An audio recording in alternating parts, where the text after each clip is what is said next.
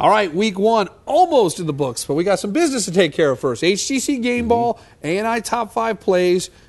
But I've been told, kind of like a hanging Chad here, we had to recheck our stats. There was a journalistic error by me. Wow.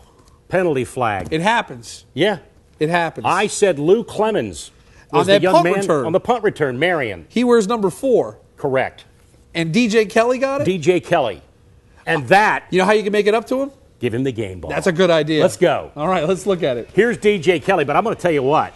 Marion set up quite a wall for him on this play. Hags 42 makes an unbelievable block coming up right here. I wish I had his name. Whammy. What's this? Convoy. Boom! Hey, it's a team sport. That's right. But I'll tell you what, DJ Kelly gets the HTC game ball. We're going to watch this one more time in slow-mo. Okay. DJ with a lot of speed. A lot of speed on the Foxworth kid. Clemens. I was really impressed with that Marion defense, too. Goodness gracious. But Now, understand, at the time, Hags, I love this block right here. This is what it's all about. boom.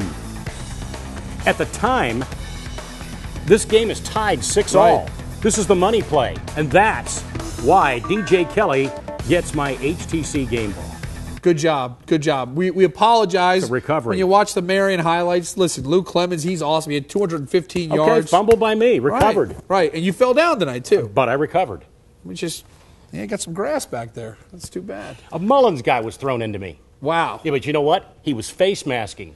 Andrews, It's a horse first collar. down. Yeah, I saw the horse Yeah. collar. Okay. All right.